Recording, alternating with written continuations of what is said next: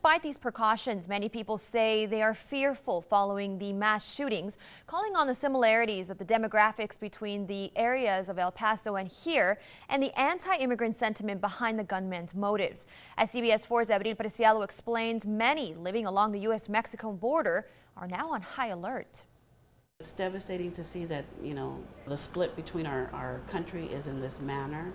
A split that has many like Belinda Bradford, assistant director at Good Neighbor Settlement House in Brownsville, on edge following Saturday's mass shooting in El Paso.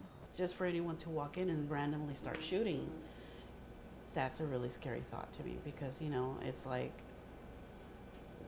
what are we going to do?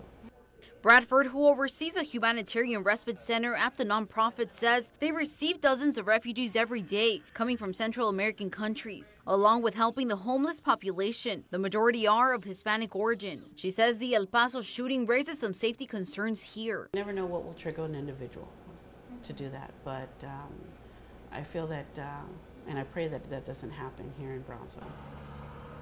And respite centers aren't the only ones. The El Paso shooter's anti-immigrant remarks, first reported by the Associated Press, is also raising fear in the community and our neighbors south of the border. What are your thoughts about the massacre that occurred in El Paso yesterday? Pues casi por lo regular cada 15 días. She says she crosses from Matamoros to Brownsville every 15 days. But after the shooting in El Paso, she says it has raised some concern. Ahora con esto que pasó. After this happened, it has brought fear.